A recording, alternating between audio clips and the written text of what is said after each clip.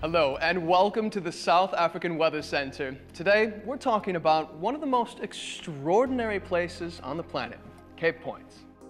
Not only is this the inspiration behind Two Oceans wines, it's also a very cool place to spend a summer's day. But keep an eye out for the baboons because they tend to go a bit crazy when they see food.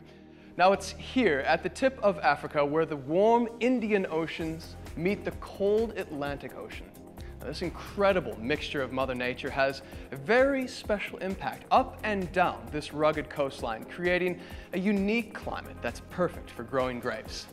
So, how does this all work? During the growing season, the grapes soak up the warm African sun and the vineyards are cooled by gentle sea breezes. This balance of warm and cool helps the grapes to ripen slowly and concentrate those beautiful flavors. The whites are crisp and refreshing, while reds are juicy and generous. The famous Sauvignon Blanc with its tropical fruit, gooseberries, and hint of fig flavors, and the Pinot Grigio brimming with green apple, pear, and lychee aromas are perfect examples of cool climate elegance. The smooth and sophisticated Cabernet Sauvignon Merlot is kissed by the African sun, and it actually features luscious cherries, berries, and spice, while the Shiraz with ripe berries and subtle oak aromas is the perfect match for a cold winter's evening. Looking at the bottles, we see that the label has been spruced up with a lighter and brighter look.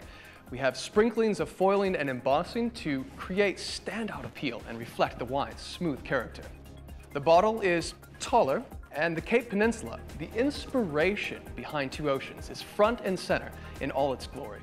And if you're an eco-warrior like myself, you'll be happy to know that the wines are made from IPW accredited vines, which means they're sustainably farmed.